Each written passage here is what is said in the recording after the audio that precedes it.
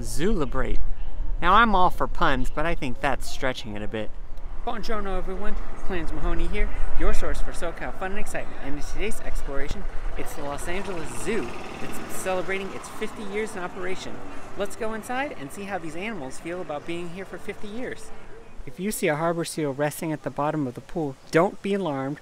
Harbor seals can nap underwater for up to 15 minutes. And this harbor seal is just relaxed in the pool, doing his daily neck stretches. August 2005, park employees spotted Reggie the alligator swimming at the Harbor Regional Park. Shortly after the sighting, authorities learned that Reggie had been dumped in the 56-acre lake by two San Pedro men. Oh, that's just my pet alligator, Reggie.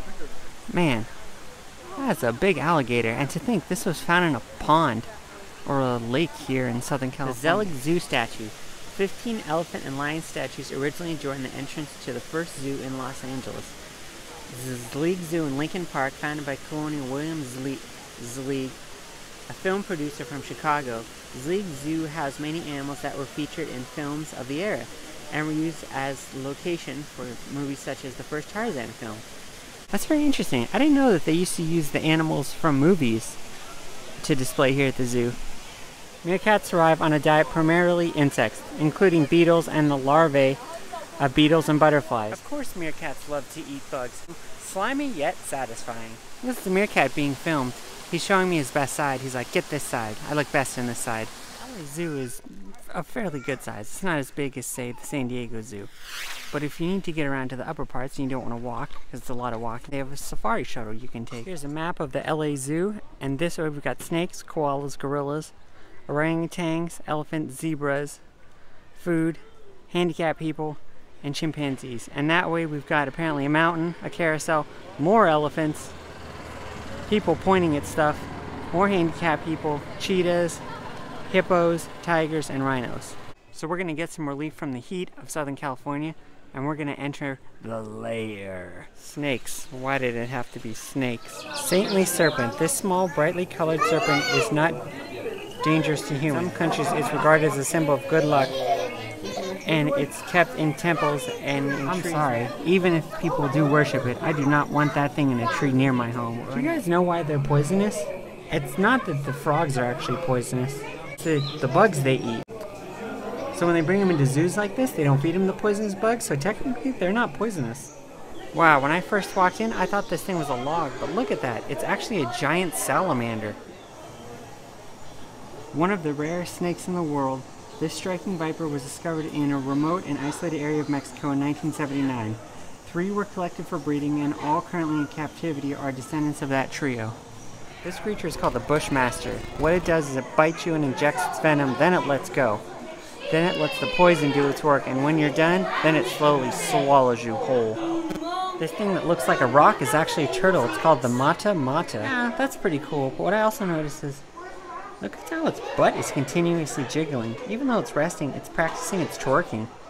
This is the Cape Cobra.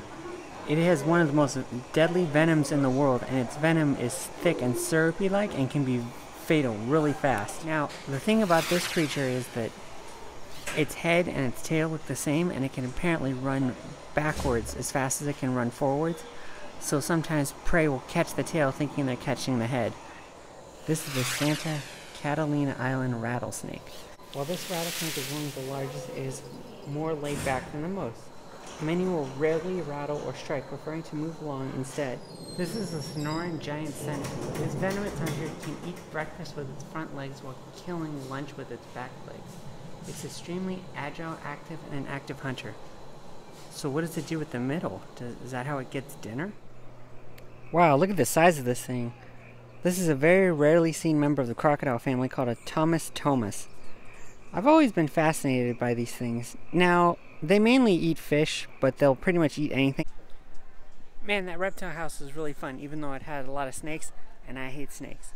But I'm going to sit down, because I'm pretty tired right now. Man, this thing is pretty scaly. Oh well. Anyways, I hope to God that I never see another snake anytime soon. What do you think, Mr. Snake? Now this is very interesting. Look, you don't see this very often. Just an empty enclosure. This is where they used to have the seals and sea lions before they moved them up to the front of the park.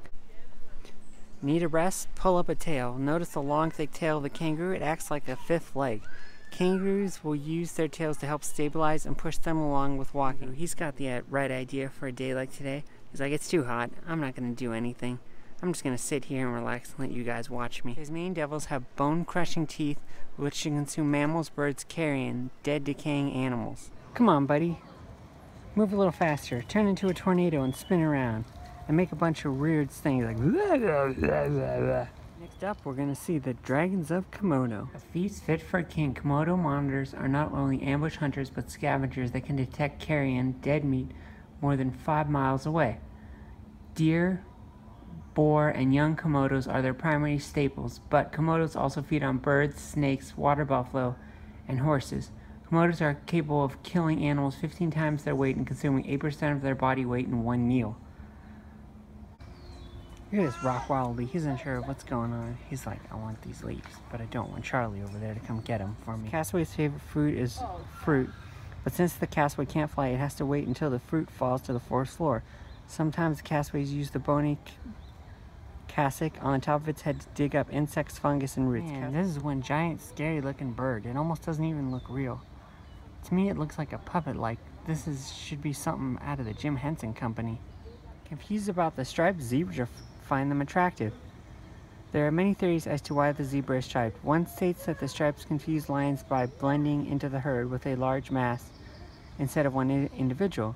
Another says that the stripes serve as camouflage. See, that zebra's attracted by his stripes. Look, he's like, oh my god, your black and white combination is so great. Come over here. They are way more than meets the eye. Hyrax are more closely related to elephants than they are to the rodents they resemble. They use outside temperatures to regulate their body heat like a reptile. They can often be seen basking in the sun on cool days. Keeping yourself cool by moving your internal temperature around like a lizard. Like ghosts, pronghorns silently blend into the desert landscape, making them almost invisible. Not antelope or deer, they are the ancient species all of their own. These unique animals are found only in the harsh deserts of Baja California. Shy and rare, pronghorns follow rain to find food in an unforgiving landscape. Do you have trouble finding food here, buddy? I know it says you follow rain to find food and water, but this is California, so that can't be easy to find, what with it never raining here at all. So these are African wild dogs, and while I know they look like hyenas, they're actually a species all of their own. They're also called Cape hunting dogs. These are black-headed weavers. The birds are dishing on the latest bird gossip. Did you hear what Bethany Wing did? I can't believe she did that. My husband's out foraging for food and she does that? If I were her husband, I would leave her and go to a different nest. This is called the mountain bongo. To satisfy their intense appetite for salt, bongos will sometimes eat burned wood from lightning-killed trees. Lord almighty, their cholesterol must be so high from eating all that salt. But I know what he's thinking. I really need some salt right now. Do they have AA for animals? Animals Anonymous? If so, maybe that they should hold an intervention for this bongo and his salt addiction, because I'm sure it's out of hand. He's going out late, he's not telling anyone where he's going, he's constantly getting salt, and it's getting to be a problem. Did you know that lions have a social life that is very different from most cats? Lions live in a group called prides. A pride may contain as many as 40 lions, a dominant male, younger males, female lionesses, and cubs. I wonder how often they break into catchy songs about their place in the world. Look at how this giraffe is just hogging the water fountain, and the one behind it's like, come on man, you've drinking enough for all of us. Chimpanzee in danger? When people and wild animals both need land, the ones with the chainsaw usually wins. It's a tragedy for the chimpanzees who simply can't move to another place. Well, it's a pretty simple solution to that answer. We've seen it in the Planet of the Apes movies. Just give the chimps some chainsaws. It'll be fantastic. Look, these chimps are participating in a group hug. Wait. At least I hope that's a group hug. Kini and Jewel are wearing special GPS bracelets that are helping researchers learn more about how elephants in zoos spend their time. And here's a picture of what their ankle bracelets look like. Let's be honest. Those elephants had some legal troubles, and unfortunately now they're on house arrest, so they can't leave their enclosure because the ankle will go off and send the cops here. White elephants.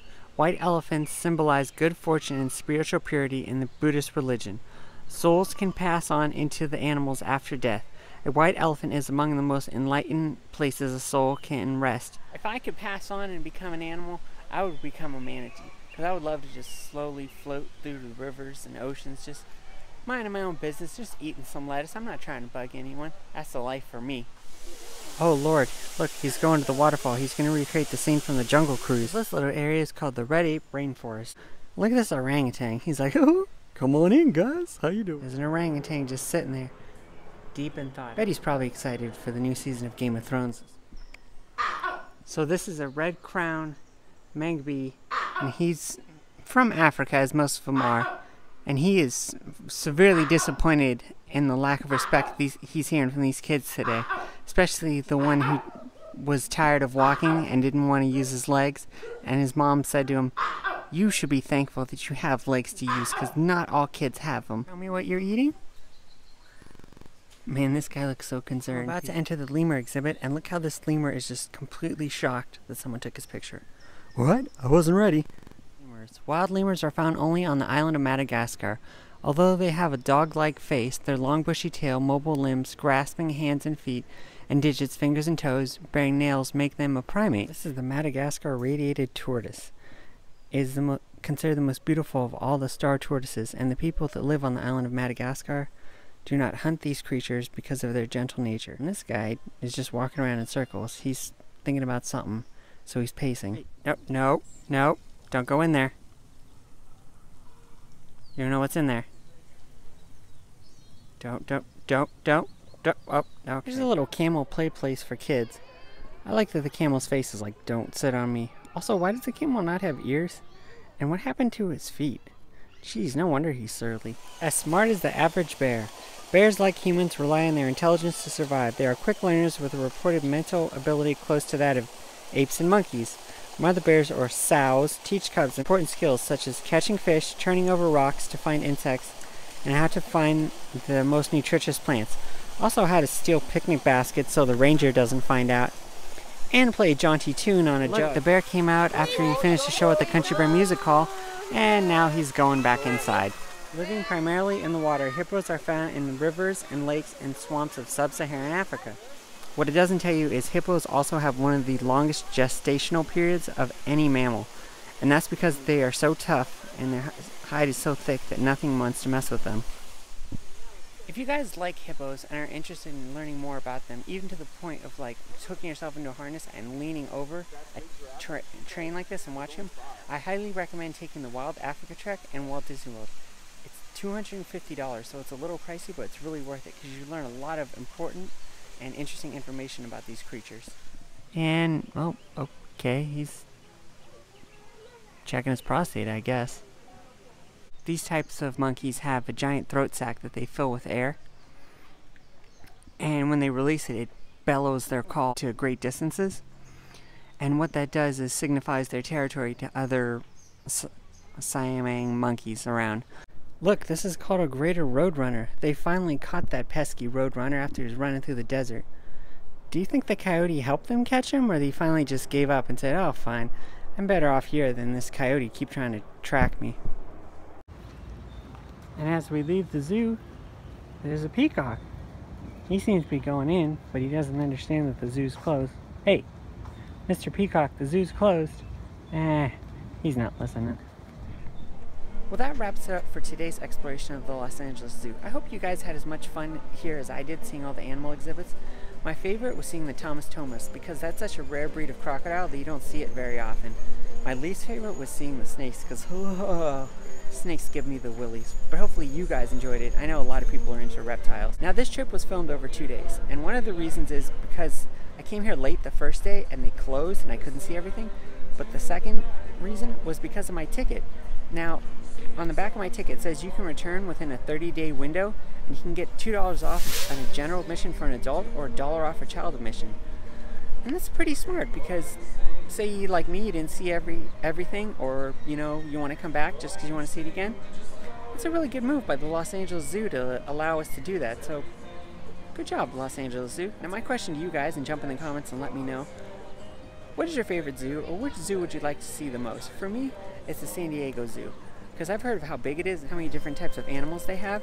And I know they have pandas, so I really want to see that. So that would be a lot of fun to see that.